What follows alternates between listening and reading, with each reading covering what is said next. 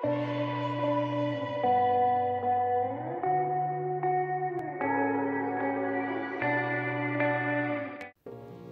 guys, this is AC Gamer back with a new video on Hero Cantare. So in today's video, what I'm going to be doing is going over a quick guide on how to beat harder story content. For example, the normal stages or the hard stages. So I'm going over two different teams that you guys could run.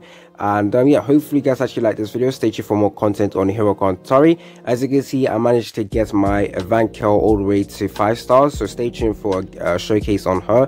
I really do like her art, and as you can see by the animation with the flames, I really enjoy this character in terms of like designs and stuff like that. Anyways, let's get right into it. So we go over to season 1.5. so we recently got a brand new stage with the normal one, I believe.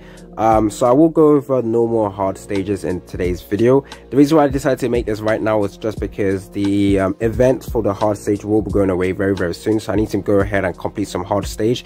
So I thought it would be best time for me to do a quick guide on beating harder content. So let's go. So this is one team I run. This is just like pure DPS team, I guess.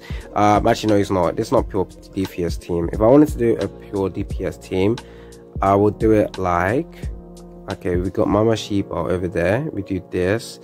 I don't think I will need you. I mean, I can increase his attack just a little bit more. I guess I'll do this instead. Actually, we do this. There we go. So that is one team you can run for harder content in the game. That team focuses on damage, so you might not be able to freestyle this stage, so you have to rerun the stage multiple times. So this stage, just to deal DPS damage, complete the stage within 3 turns. So how do you do it? You do this. Because in harder content you can predict, you already know which type of skills you will be able to use straight away, so this will be the best option for you. You do this, do that, you do this. Now with this, you're trying to boost up your King Dark, but after this, the next character who would get boosted up will be the dual character. So in hard stages, you don't really need to run 2 like main damage dealers. You can run 1 main damage dealer, and the rest of the characters you add will be supports to increase the damage. So I have Mama Sheba over here to give some, what's it called again, to do some absolute attack. I got him over here just to increase his attack, and then I got her to increase skill. So that's how I do stages, to just buff up my King Dark. And then the next turn, the person who I'm going to focus on to deal damage will be the dual character. As you can see with this skill over here, it boosts her attack by 30% for 2 turns. So the next turn, she will be the one getting this absolute buff instead of King Dark. So it perfectly works well. So we're going to do this, boost some of that. Hopefully my teammates don't die. So most of my characters are all like triple S, or like they have skills that will make sure that they don't die. I think I made a mistake actually, now that I think about it. Let's do it again. We're gonna rerun it again. Yunflame Kun will technically die, and his passive will kick in, so you won't be able to do his skill. So what you want to do is use the skill first of all, then we do this, then Mama Sheba over here, this, and then we go. I could use this 3rd chain, but just to save mana, we're not going to do that. So this is perfect. Attack boost, thank you, and that's what it's done for. So it's going to die, but his passive is going to kick in. So we've got that skill boost over there. Now Mama Sheba should both buff up my King Dark. Oh no, she didn't. She buffed up the wrong unit. Okay, that was planned completely wrong. Okay, we're going to do that again. Now that I know this is not going to happen, we're going to switch position with King Dark. So if your King Dark is the one with the higher attack stats, and you know for a fact Mama Sheba Daisy will buff him, then put him over here. But because I know it's Queen No Name instead, I'm going to put her over there. So if you guys are wondering who does more DPS damage between King Dark or Queen No Name and White, I would say they're pretty much equal. King Dark is more like reliable in terms of damage in my opinion, but not too much difference in my opinion, but it doesn't really matter. So we do this. Actually we buff this up even more to increase the attack, so she's going to deal a ton of damage with her ability. Maybe we will be able to do like a 2-turn clear, we never know. So there we go, we got the buff, we got the skill buff over here, then we get a 30% buff as well. Perfect. And now Mama Sheba is going to help out. There we go. And now the amount of damage she should be able to deal should be like a huge amount. So let's see. Okay, she was nearly able to kill the first 2 on top, but we still have 2 units at the bottom who can actually deal more. So with this one, I don't know who's going to get buffed up, so we're going to do this instead. I don't really need to use her, so to save mana I'm not going to do that. and then we're going to do this. So this should be fine.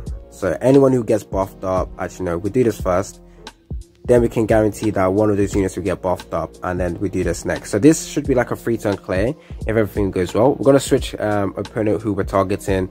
Yufeng Kun dies, that doesn't matter as long as everyone else survives. King Dark did a bit of damage, that's fine. And then can we be able to clear this? Yes, we did. So there we go. So 2-turn clear. However, we won't be able to get 3 stars with this team just because units did die. So we're going to leave and go to the stage we just did right now. So as you can see, 5 or more healers survived. We were not able to do that. So what we're going to do with this is to make this a safer team, we're going to take this out. We don't really need to focus on DPS in this stage. We're going to do this instead, and then a safer unit will be him, and then we're going to have this over here. I'm going to switch positions like this. So perfectly safe team over here. Let's take a look at the commanders we're going to use.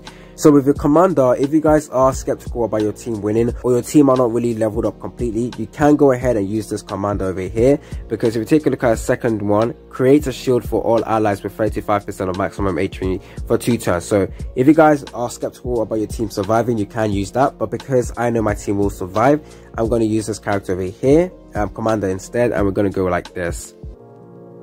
A safer option, safer team. Now, why is this a safe team? It's because of Baylord Yama. Baylord Yama is guaranteed a taunt when all the allies survive, or 4 to 5 allies are available. So we're going to make sure that none of our other teammates get attacked besides Baylord Yama. And this is perfect because just in case his taunt isn't like 100%, we can still have over here to taunt other units. Then we're going to have some HP to make sure that the HP can be recovered next turn. So taunt, I believe everyone got taunted. Perfect. So there we go.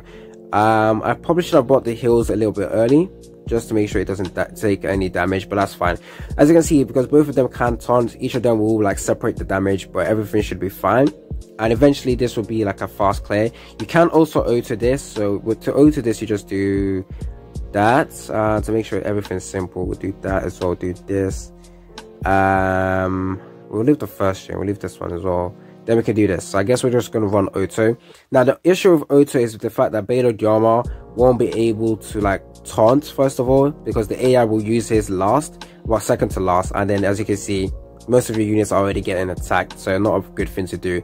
So it will be better to not use auto and use Baylord Yama first automatically yourself, and then yeah, none of your teammates will get damage at all. But with Pure Green Erin here healing up my teammates, it should be fine. So make sure I don't make that same mistake. We're going to use Baylord Yama. We're going to heal because I don't like the 2 other units at the back still being able to get damage. Should we do this as well?